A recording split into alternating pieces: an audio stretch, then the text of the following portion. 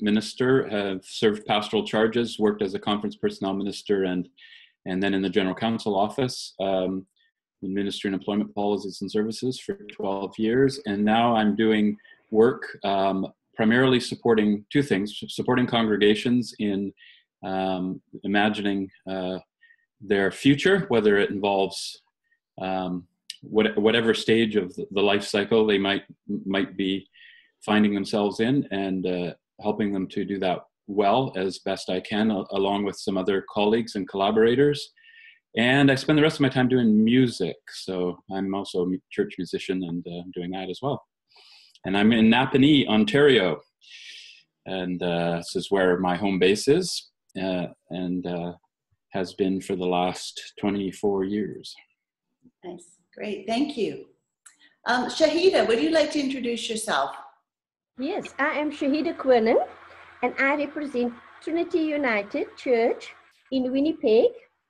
And I'm a member of this church, and we would like to host a fun-filled afternoon next year in September 2018 for our community, in trying to get to know our community and to find out the needs, and that we could be of some assistance to each other. Great. So I hope. Thank you. Well, thank you, Shahida. Wonderful. Peter, would you like to introduce yourself? Yeah, I'm Peter. I'm calling from Markham, Ontario. And I work with Carla on Community Innovative Hub.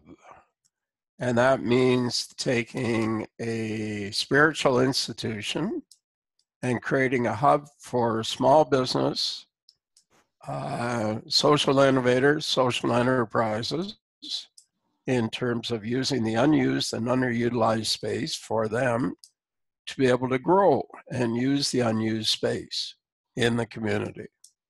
So our goal is to spread that model across 300 locations in the next 5 years, so that we have, in the pilot that I'm doing in Markham, we have 18 hubsters, and their role is engaging and giving back to community. So the same thing with the church, it's engaging and giving back to community. And that's one of the major benefits. Now, I just happen to have a book that Carla and I did called The Give Back Community. And what that's all about is how to set up a social enterprise, and the proceeds are going to the United Church Foundation Give Back Fund to increase the number of hubs across Canada. Okay, thank you. And all right, okay, I was just engaged with assisting Tom, who's joined us, and looks like you can hear us now, so that's great. I can, yes. Great, welcome. Dithia, would you like to introduce yourself? I am a United Church minister about 45 minutes north of Napanee, where Joe is, and I am quite excited about the possibility of our church becoming more engaged with the community. At the moment, I share that excitement with only one other person in my church, but we try to keep each other's spirits up and pray for some engagement, some more engagement from the congregation. I love it. I love how you framed that, Dithia. Thank you so much for sharing that. And yeah, look forward to enjoying the rest of the conversation with you today. Tom, would you like to introduce yourself and say where you're from and what brings you on the call today? I'm on the call because I was invited, of course, and I'm interested in, you know, what we do as church and how we be church and live out our faith in ever-changing times, it seems.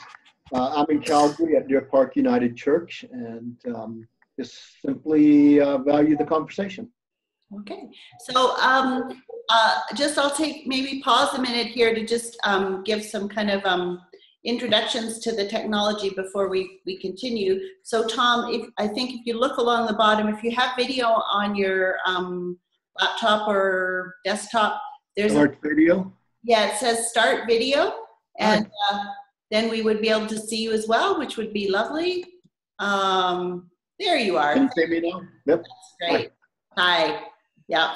And so in terms of that piece, I would encourage folk when you're not actually speaking, if you don't mind muting, just so that if there's any, background noise, if the cat happens to visit in the middle of the call, we don't need to share that experience. And also to let you know that we are recording this call, and that it will be being made available to people who are not able to join us today.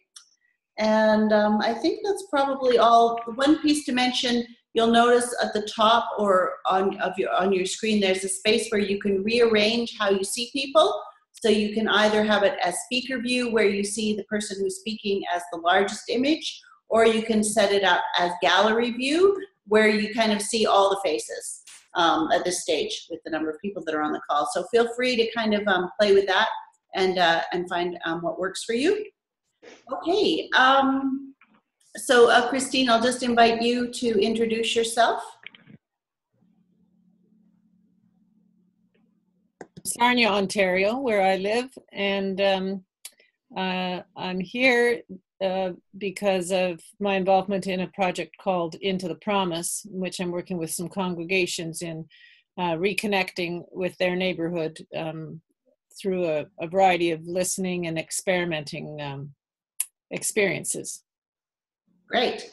Okay, so I'll just introduce myself for those of you that haven't been on a call before. Well, I think everybody here probably has, but my name is Sarah Arthurs, and I'm based in Calgary, Alberta.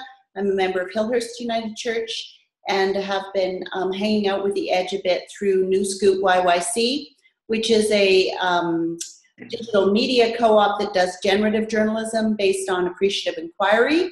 So in Calgary, we're trying to help create the world we want through the stories we tell. In that journey, we discovered this platform and came to Edge and said, wow, would this be of any value to you in helping share the story of the amazing stuff that's happening across the country? And they were interested in that. So this is our kind of experiment with this process. So welcome, everybody. One other comment, you'll be receiving a survey at the end of our call. Would really encourage you to fill that out. I'm getting great feedback, which is really helpful about these calls. So please complete that and support us in this kind of innovation journey. And now at this point, I think what I would like to do is begin by giving kind of Tom and Christine and Joe, right? Each 7 minutes to kind of, if you could each take 7 minutes and speak to what the project is that you are working on, and to share with us kind of what's bubbling, what's exciting, how do you see this being kind of, what is it emerging to? So maybe we'll start, Joe, with you, and if you'd be willing to kind of introduce us to the work that you're doing with Art of Hosting, and kind of the fit you see for that with the church, as it's kind of, well, the church is always on the cusp if we're alive and awake, but as we're particularly on the cusp of things at this point. So I'll turn it over to you. Thank you. Okay. Did Martin introduce himself? I'm sorry, did I miss you? Okay, thank you, Joe. Martin, please jump in. Okay, I'm Martin, and actually my wife is sitting beside me sharing the other earbud. So, I'm on holidays, as I mentioned, and I also have 3 dogs here, so I'm trying to keep things muted and organized from the usual chaos. But I'm the minister at Hillcrest United Church, and I happen to really enjoy these webinars, and I'm particularly interested in hosting because my church does a lot of networking I have like community gardens, the brownies, counseling for government employees, Narcotics Anonymous. We are actually connected to the library, which is across from the church. And my wife and I are actually going to play there tomorrow at one of their music festivals. And as you can see, hosting is what I do most of the time now in ministry. I mean, the building is kind of just like Grand Central Station. So that's why I'm here, to see if I can do a better job. That's great. Thank you. That was a wonderful segue into your sharing. So thank you very much. Yeah. Yes, Martin had been chatting a little bit as we were just all coming online, so I think it felt like you'd already partly introduced yourself, but I didn't remember the rest of it there. My background is, as I mentioned in my introduction, I've worked in pastoral ministry with 3 different pastoral charges. I worked in telecommunication startup company early on. So this kind of thing that we're doing today, we were doing something similar to this without the video portion of it, but back in about 1990, so like 27 years ago, and which was kind of cutting edge, but that also made it really pioneering and difficult to break into. So I'm really happy to be part of this conversation in this format, because it's kind of the evolution of what I've been involved with for a long time. I also worked as a conference personnel minister and then in the general counsel office, all around personnel issues, ministry personnel and ministry related work. But what I was missing, getting some opportunity for, but somewhat missing, is just that engagement with neighborhoods and communities and local congregational work in those other roles that I was in. But at the same time, picking up a certain degree of knowledge and interest and skills related to that work. So in my departure from the General Council, I've teamed up with a few different colleagues, but the one that I work with the most is Alan Reeve, who was also going to be on this call today, but he's on another video conference concurrent to this right now. So I'm here representing both of us. But Alan Reeve and I began exploring about maybe between 2 and 3 years ago, working with the broad umbrella of practices that have become known throughout the world as the art of hosting. And art of hosting is really it's 2 things. It's an understanding. It's a framework and an understanding of the domain or the context within which we find ourselves today, not only in the church, but also in any other organization or industry or commerce or government organizations. So it helps us understand the context or the domain in which we're working to better understand that context. So it's in part a framework, but it's also in part then a collection of practices which exist independently on their own, but are brought together into a collection of practices which then help us to live appropriately within that context that we find ourselves. So I'll start with the first bit, which is understanding the context. One of the premises of art of hosting is that much of the domain that we live and move and work and minister in is complex. Complexity is the domain that is unordered. It's an unordered domain, and because it's unordered, you can't you can't predict the future based on analysis or by observing causes and effects. Causes and effects are too complex for you to be able to study them and then predict a future state. So we've been frustrated, in the church, because we often make plans and those plans don't seem to work, or we expect some kind of an outcome because of our efforts, and we don't achieve those efforts, and we can't figure out why. And part of the answer to that in our framework is it's because you're dealing in the complex domain and you're coming about it in a way it's not particularly effective. So in the complex domain, which is the domain of organic things and human beings and social systems and our own engagement with multiple players and stakeholders, like businesses and political organizations and other, so all the different organizations that we're trying to interact with, any one of those can make a decision or a choice, or some new technology can be created. Just to illustrate the complexity of society, if you could have predicted 10 years ago that we would be using this technology, or that you would have a smartphone in your pocket or your purse, you wouldn't likely have been able to predict in detail what that would look like. And you certainly wouldn't have been able to predict the impact on society that this communication revolution is having. So that it's all happening in complexity. So the way that which brings me to the practices. So what practices can we use as communities of faith in order to be effectively engaged in the complex domain? The practices are some of those that many of you who are on this call and others that you know are already using. Art of Hosting simply brings them together into kind of a system and says what's the most appropriate way to host a conversation. To do is you need to probe your environment and then sense what that environment is telling you, what bit of data that you can gain from it, and then respond to it, and then repeat that again. So you're continually probing and sensing and responding, as opposed to analyzing, which you would do in a complicated domain where you can predict cause and effect. So if you're building an airplane, you can analyze the system and you can predict results, and then you can through analysis and then through responding, you can build something that will work. So, Joe, I'd like to ask you a question, Joe. Yeah. Can you give us an example of a community that has used this approach at this point? Yes. So the sort of the group of practices, I'll just name them and then give you an example. The group of practices includes things like appreciative inquiry, which is a set of practices, but also an approach.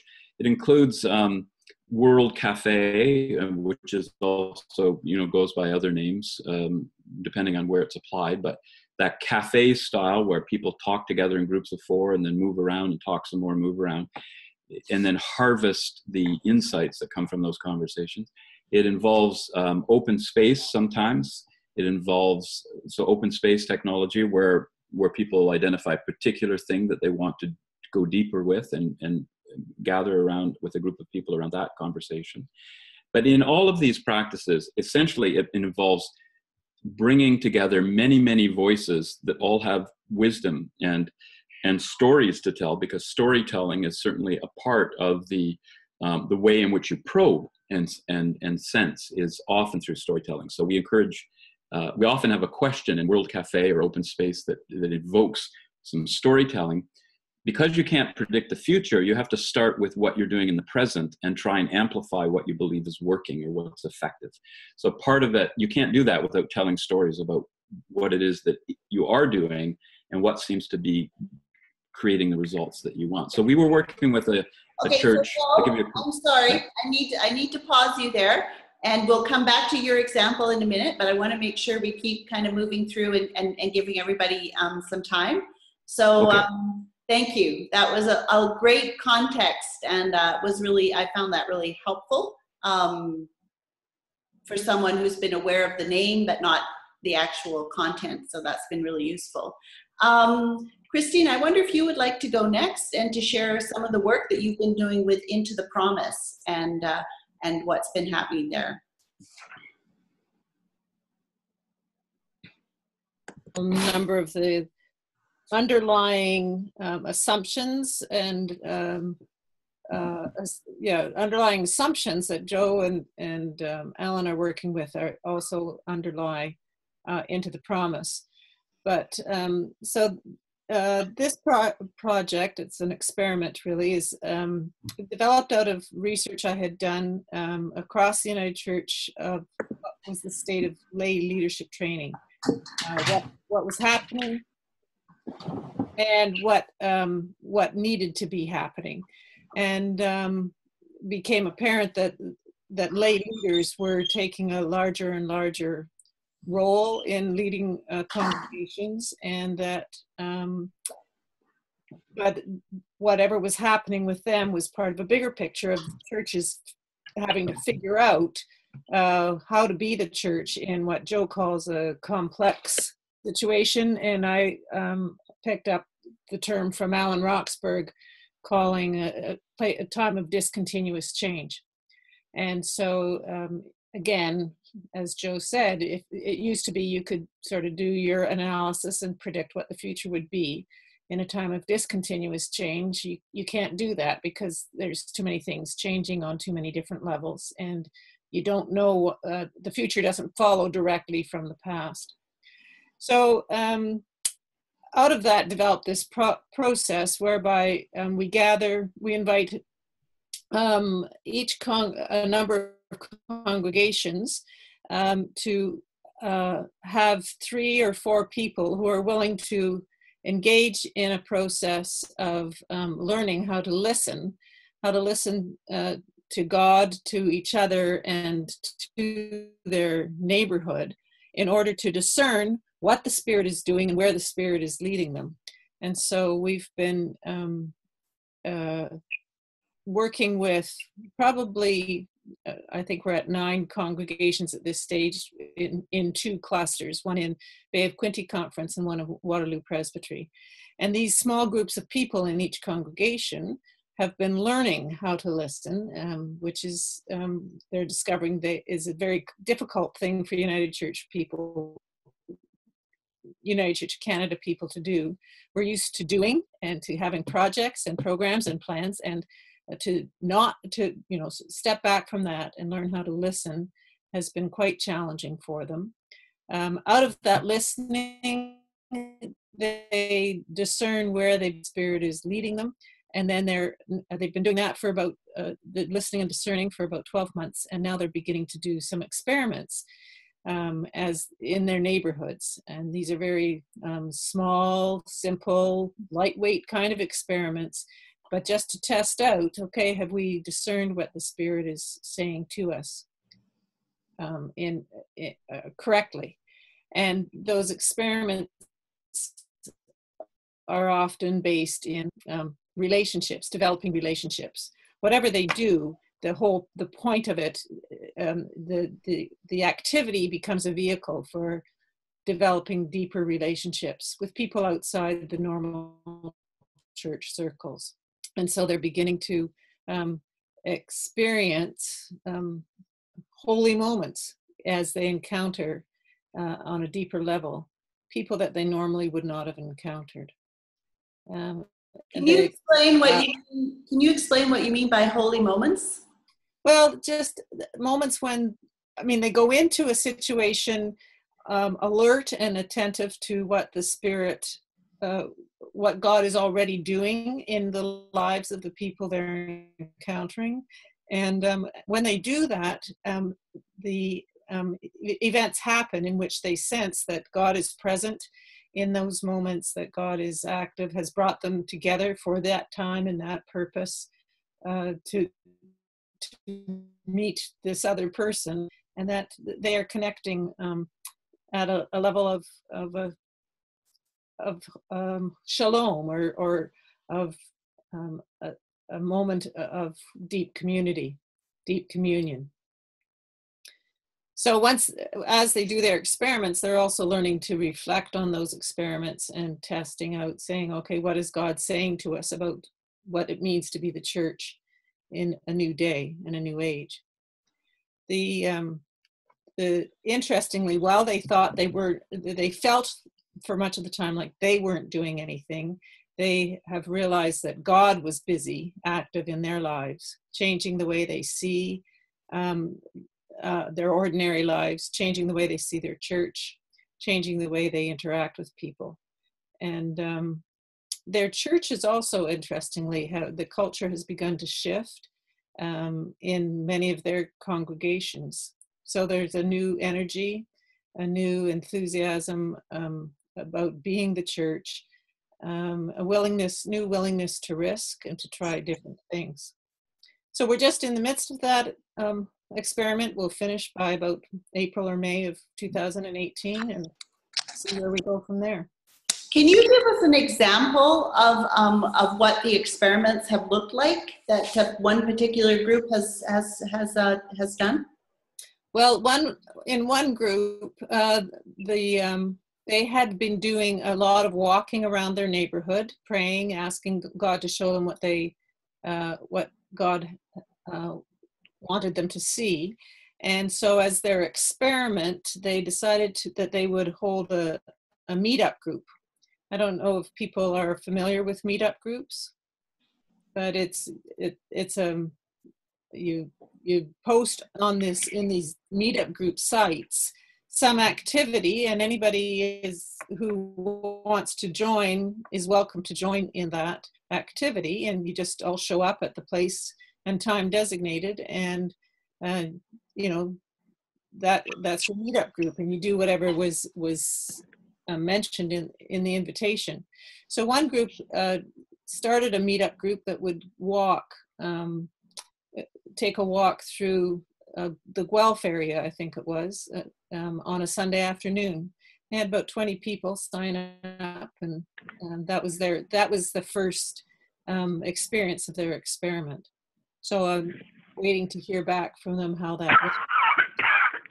That's great. Well, thank you, Christine, very much. Tom, I'd like to move to you, and if you'd be willing to share kind of what has been evolving in your kind of participation and work with Deer Park United in Calgary. Okay, thank you. If you're willing to come a little bit, oh, that's better. Now we can see you. Okay, can see me better, and I'll sit up straight. I was too relaxed. Sure, that's great. Yeah, Deer Park, we've done a lot of work over the past few years, primarily using community asset mapping and appreciative inquiry to be in touch with first our people within the congregation. So our journey really started about three and a half years ago when my colleague left her position here as the second ordained minister. And at that time, when we went through the joint needs assessment work, we decided that we would hire a social worker, who has been with us now about 2.5 years. And we have done so many things, we can't keep up. I mean, that's one thing we're finding in Calgary right now is a lot of agencies that provide help and support want to get people involved in community endeavors and work, and that's great. That's a good thing to do. And because of that, they've really backed away from helping people with basic needs. And that's left a big gap for us. I guess in a way that's fortunate, but it's very unfortunate because we're discovering people are not able to be involved in their communities in a significant way when they're facing food insecurity, when they're facing unemployment, when they're in poverty. And so our work has been helping with basic needs, helping to build a sense of support that enables people to move forward in their lives so that they can take part in other initiatives by other groups. And so we do things, we work with many groups, Aspen County Community Network Services. We work with the City of Calgary. We work with the local area schools, the library. We've just got so many things, local businesses to help people in so many ways that we're really kind of swamped. And now I don't even have time to sometimes sit down and say, okay, what is the art of hosting? You know, I would love to find out more about that. It sounds really exciting, Joe. I would like to know more about Into the Promise because I think there are more tools and more practices that would help us do what we're doing in our area. We also are working with St. Andrew's United Church, who several years ago sold their building and retained the proceeds from the sale of that property to do regional ministries. And one of the most successful ministries we're doing with them and that they're supporting with us is an outreach to our youth and our community. Now, we're working with a lot of people who are new to Canada, people in poverty. We're in a unique place, and we decided a long time ago that we had to love our neighborhood, that we had to reach out and be with our people, do that walk around, Christine, that you spoke of. And because we're right beside a low-income housing project, there's another one a few blocks down the road, and we found out that God is calling us to love our neighbor. And so that's where we are, and we're doing so many things. We do the community engagement. For example, one of our most successful recently was we have Pizza with a Point, which, the slices of pizza, are pointed, and we feed the people. They come, and we have that conversation. And, I didn't know I was doing anything special when we had people in groups of 4 and move them around, but it's just something that came to our mind. So good to know we're following some practices, I guess. But the practice we've always followed is storytelling. We ask, what's your story? What can you share about yourself? What are your hopes? What are your dreams? And just listening to people and hearing those stories. Though sometimes it's, like I say, we could hire another social worker. We could do more programs. We're maxed out. We're so maxed out in our space here at the church that along with other community folks, we made a plea to the Calgary Housing Company, who actually in the unit beside us in the housing project beside the church, they gave us and other groups one of those units to expand our work because we needed more space to meet the client's needs. I should back up.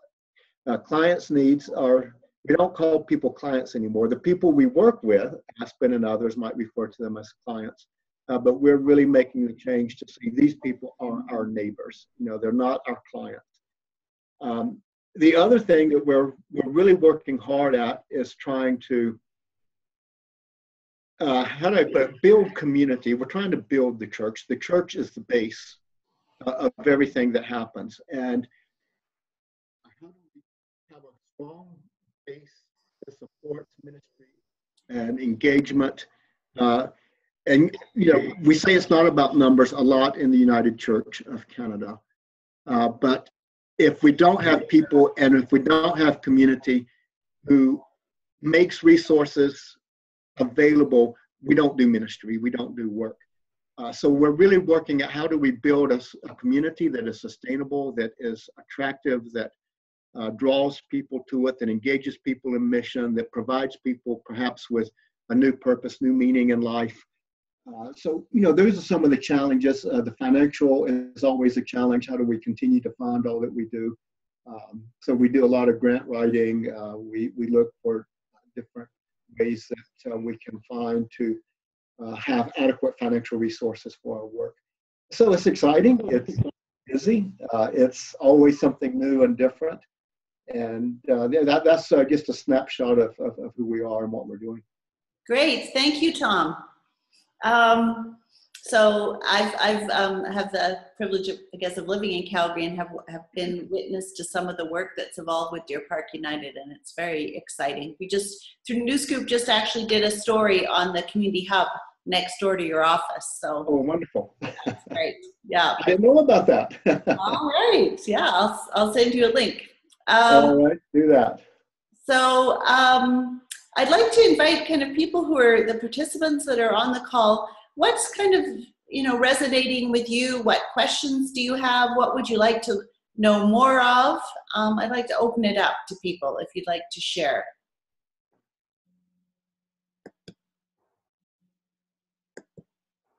Anybody have a question? Or I guess what I'm hearing from both Martin and Tom is that they're really community hubs. And the ministry is a part of it, but they're also engaged with the community. They're giving back to the community by getting out into the community.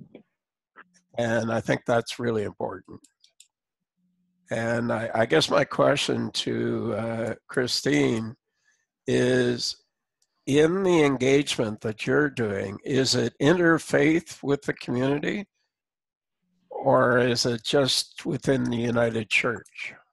No, it's more. There is some there may be some interfaith components to it. A lot of it is with people who are unchurched.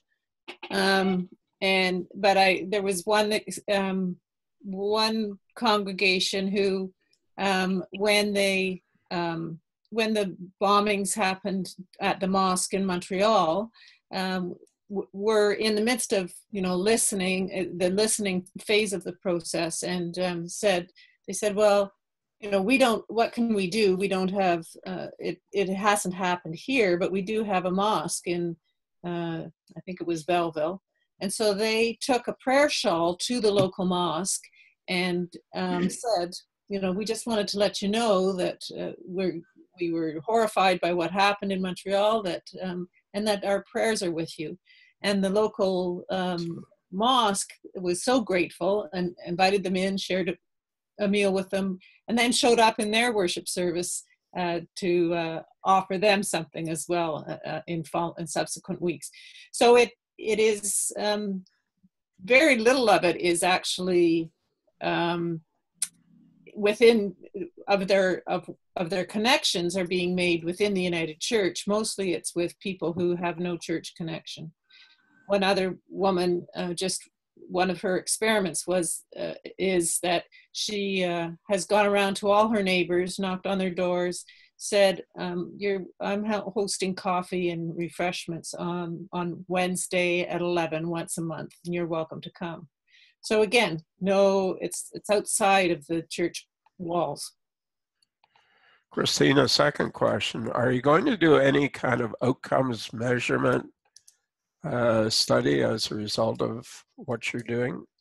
The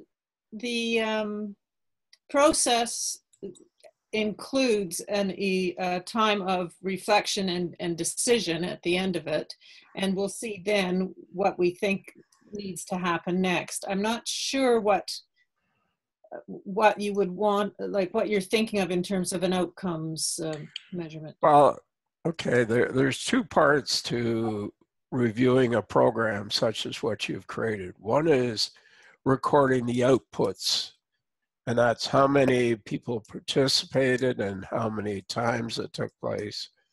The more important element to me is the outcomes measurement, which is done maybe 6 months after the program is completed, to find out the impact of the program on the people that participated, summarize those results, and publish those results so others might be able to replicate it in their own community. Yeah, that would be an interesting thing to do. I'll keep that in mind. Great. So, Joe, I'd like to come back to you because I know that I wanted to kind of provide an opportunity for you to share some examples of United Churches you've worked with who have embraced the kind of art of hosting opportunity and where that's taken them. I'll use one example, which is Mackay United Church in Ottawa. Our process is 3 steps. Basically, we hold regional events that help people get exposure to art of hosting and the practices. So those are like 3-day-long regional training events. And then we support the projects or the initiatives that spawns directly, and then just by coaching and support and other means. In a 3rd phase, we support projects as they drill down even further than that. So Mackay is the outcome of a regional event that was held in Kingston, and they brought the question to the table as by providing the content for the training event. They had the question, they essentially discerned at that event the question for themselves, the 5 that were there. What would it be like for Mackay to be a good neighbor, for us to be a good neighbor in our community as a congregation?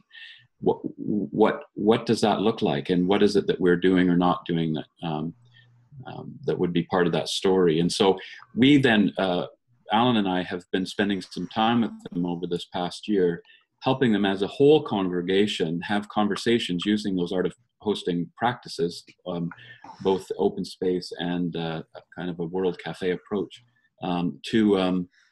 to ask themselves that question. And they've about 2 months ago, they said, we thought that this process would result in an outcome that was a project or a new program or something like that. But what we're finding is that right now, at least, we need to stay in the conversation, because the outcome is actually the deepening of relationships.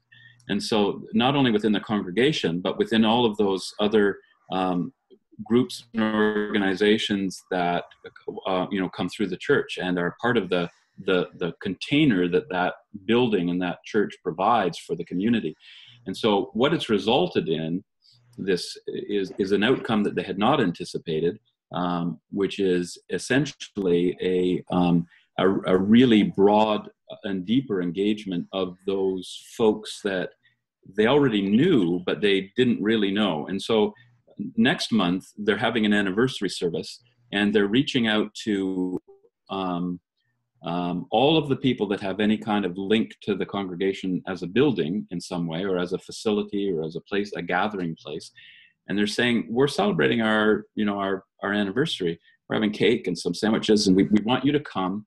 And we not because we're trying to sell you on the congregation, but because we want to know you better. We want to hear your stories. And so there's a deliberate kind of process that they're setting up, about an hour in length, at the time of their anniversary, just to try and further deepen those relationships through storytelling and through conversation. One of the, yeah. Sorry, Joe, when they were doing the conversation initially in the church, was it just members of the church, or had they invited kind of other people that were part of their world? No, that's the phase they're at now. So they discerned that they really needed to have a conversation as a community of faith initially, and deepen those relationships and that sense of common purpose together, and before they began then to expand that to partners and other community members.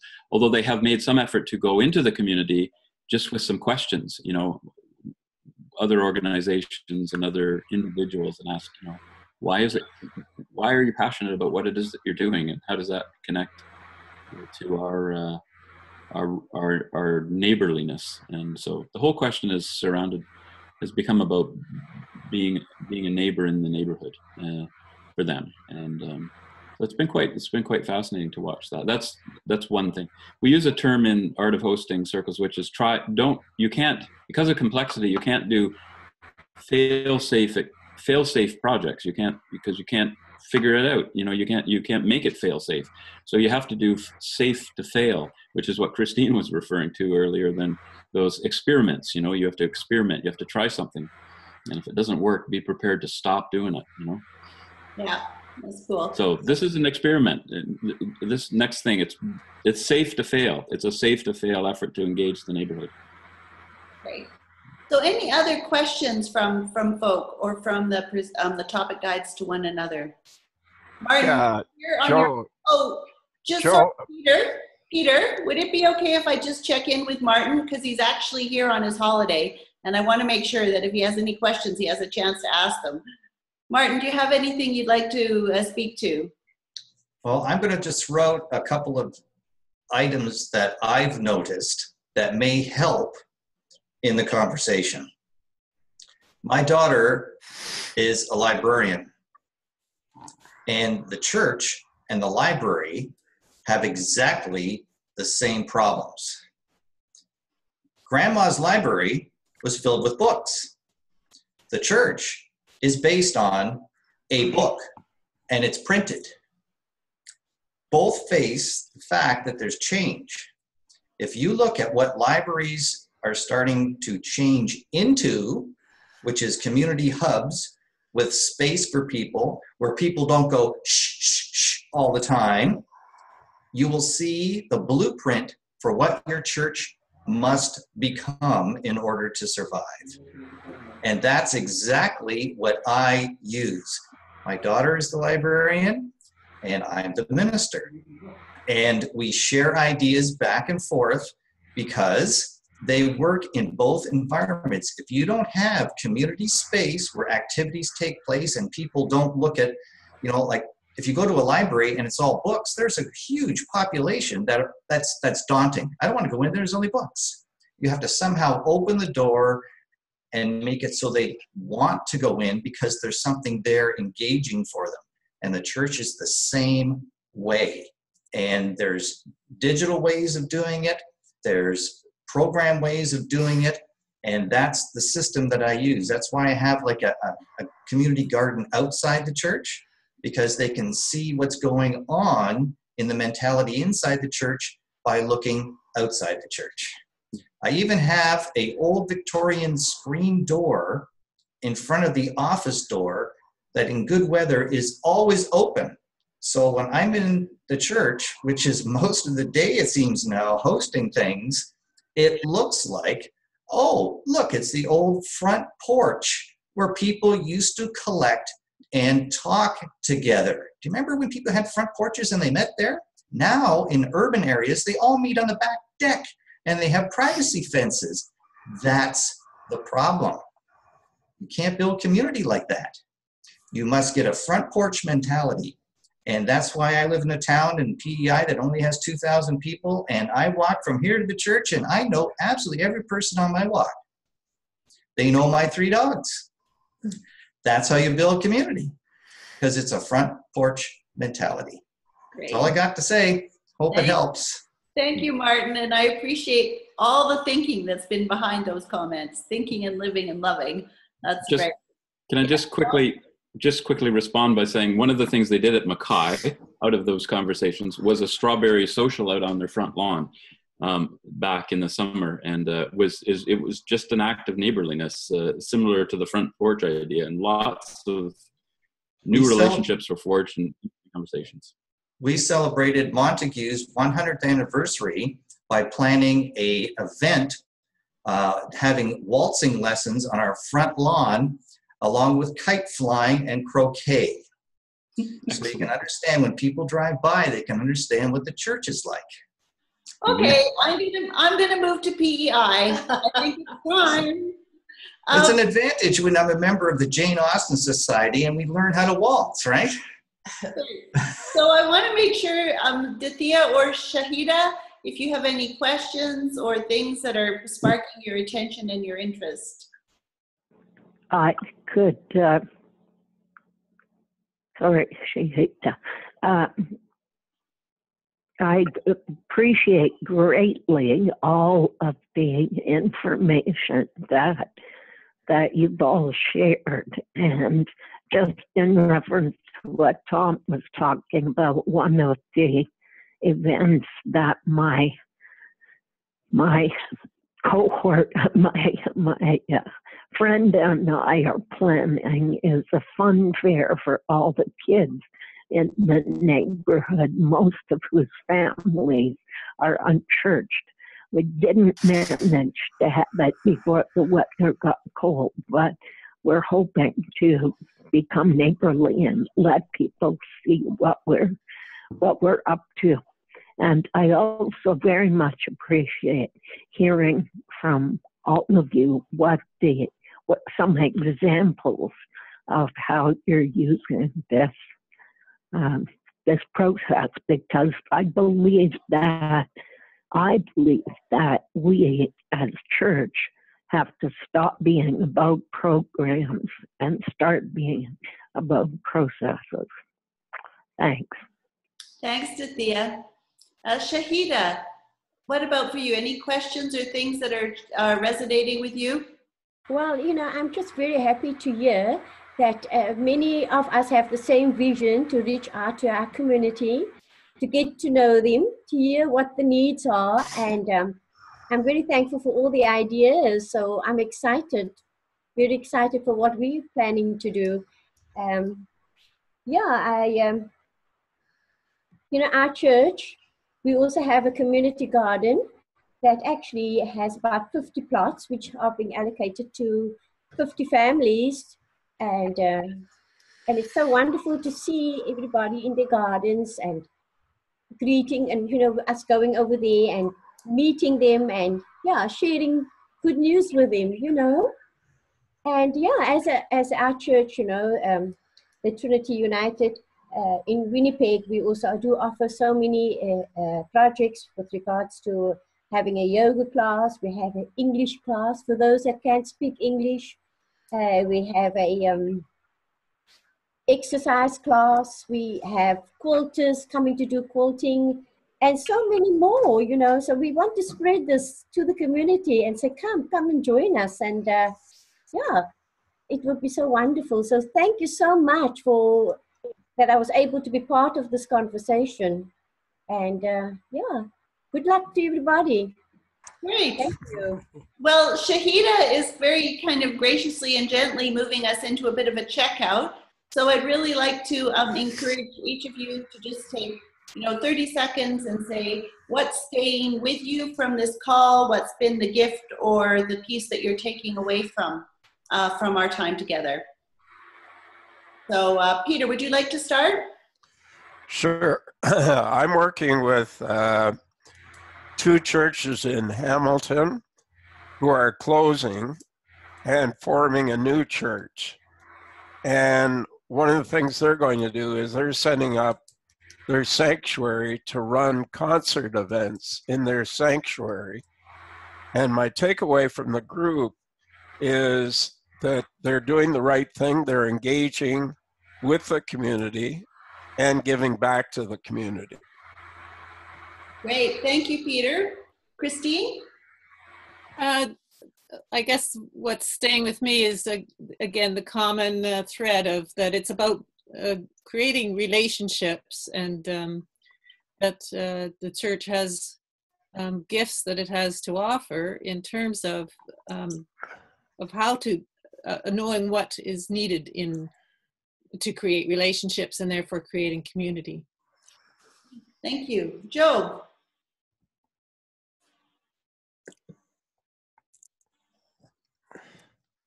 I'm just thrilled to hear what some of the other participants have shared in the things that are happening in their neighborhoods and in their congregations. It's exciting to know that there's a new chapter, I think, in our life cycle as a denomination that's emerging, and it's exciting to hear those stories. Great, thank you. Tom, what about for you? I'm really grateful to hear other people's stories and to feel the excitement, the energy, to know that there's spirit among us in the United Church and in our work. I'm interested in learning more about the art of hosting. Certainly we could use a bit more skills. Sorry, we can't hear you very well. I said I'm excited about maybe learning more about the art of hosting. We could certainly use some more skills, even though we've been at this a while, to continue to engage our community and to continue to do what God's calling us to do.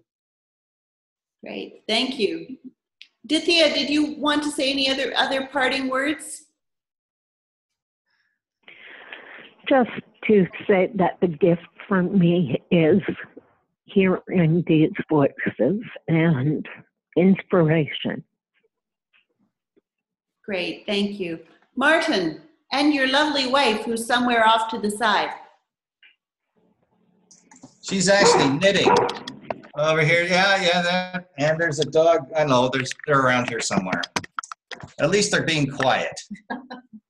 Anyways, I should say that I think, Sarah, I'm going to be retiring in 2018. And when they do the joint needs assessment and try to determine what a minister should do, I'm making sure that being a good host and knowing how to make good coffee and tea is on the list, because that seems to be a huge portion in making things successful as a community member. Great.